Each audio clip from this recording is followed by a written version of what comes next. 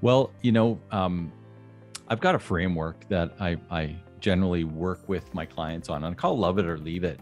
And from that perspective, understanding what you truly want to do, like we just chatted about, understanding, what your true sort of areas of genius are, or as Dan Sullivan from Strategic Coach would say, your unique ability.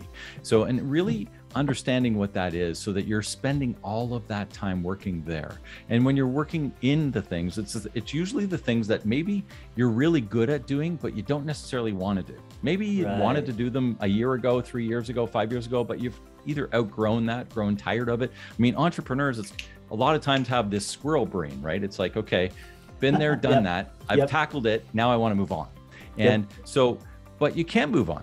You can't move on until you've aligned what we call sort of the 5 Ps.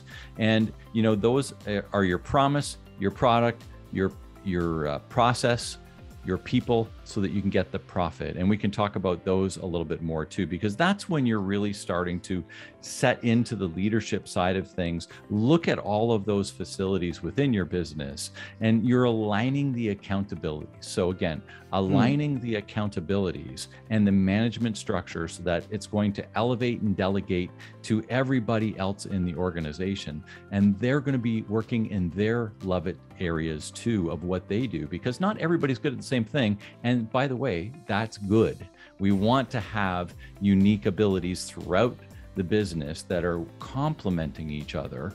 And so that the one owner doesn't have to know every single little thing, because that's when growth stops. And we hit these ceilings of complexity along the way. And so those kind of things are the things we need to break through as the leaders of our organization.